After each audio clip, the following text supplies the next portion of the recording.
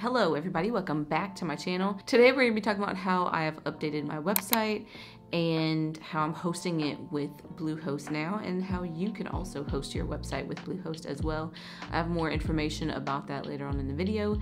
And then also we're going to be talking about how I created my website, and we'll give you a brief overview of my planning process as well as the template that I use to code my website with. So if you are interested, please continue watching this video. Let's just start out by talking about Bluehost for a second. In the past, I've hosted my website on other platforms, and I also created a video about hosting my website if you are interested in watching that. But now I currently use Bluehost. I decided to move over my blog website as well as my personal website over to Bluehost. Now the reasoning for that was a lot of things. Some of it was cost. It was a little more less costly to host with Bluehost, as well as the ease of doing things that I wanted to do. And in my case, that specifically meant that I really wanted to connect my website to my GitHub, and it seemed to be a little more tedious on the Dreamhost side instead of using Bluehost. So I decided to make the switch over and try it out, see how I liked it, and I love it.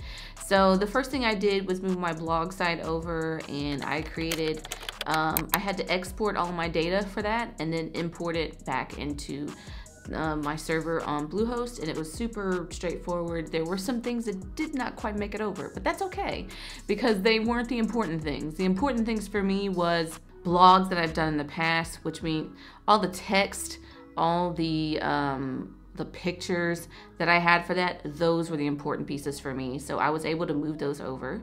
On to my personal website. I decided to use a template for my personal website just because I didn't want to have to code in HTML and CSS and pick a framework and which framework and what's going on. And it was just a lot to think about. So I created a plan in Notion to where I figured out, okay, what are the high points that I want on my website? What are the sections that I wanted? For me, the About section is important. In addition to that, it's important that you see a list of my videos on my website as well. And then also, it's very important that you see like how to contact me, and also like my newsletter. All those pieces were important, and I wanted them all on my site and to all be represented in a section. So with that being said, I picked the best template that would lay out that information well, and I settled for a Bootstrap template. So how I found this is I was literally just searching the internet for free templates to use, and then I found this one, and I will link it below if you are also interested in using it as well. And literally how I settled on it was it had the sections I wanted, because you can view this as well in your browser before you decide to download it for yourself. It had the sections I wanted, and it also was mobile responsive, and that was very important to me because I do want to make sure that my website looks great on across all mobile devices as well, since a lot of people view content on their devices.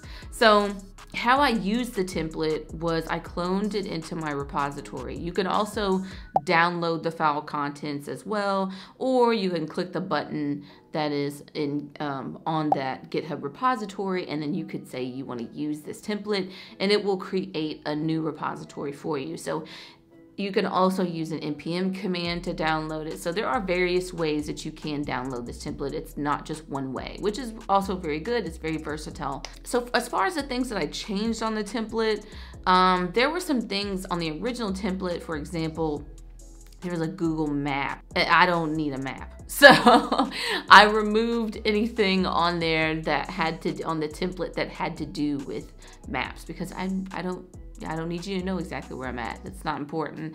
That's not the goal here. So I removed that.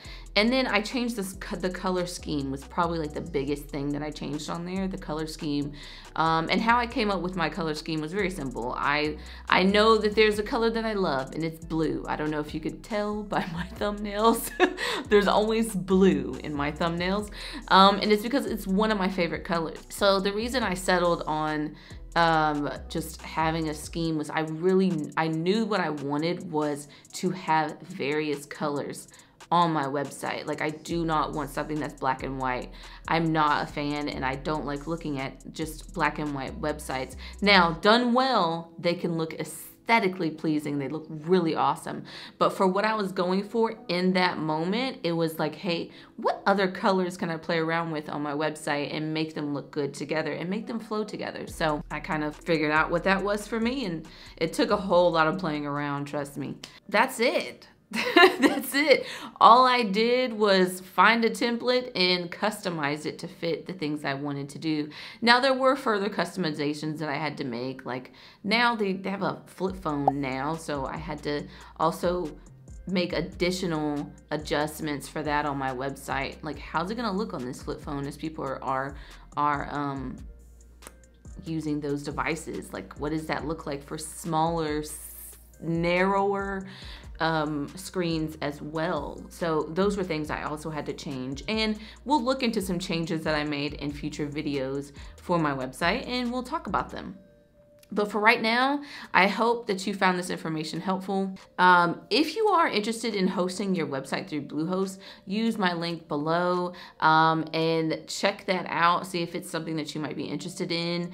And the pricing, I will say, is relatively cheap pricing. You can pay monthly or you can pay yearly, either way. But anyways, it's a nice option, especially if you're just getting started and you just need somewhere to host your website. So that's also something to think about as well. Like I said, the next video, we're gonna get into some more things. I'm gonna show you how I cloned my Git repository to be able to use on Bluehost and SSH into the server and all those great things. So I do hope that you stick around for that video. And yeah, if you've enjoyed this video, give it a like, make sure to give it a thumbs up, and subscribe for more content such as this, and also other videos on getting into tech and being a diverse person in tech. Until next time, take care of yourself and be kind to others, and I will see you in the next one. Bye, y'all.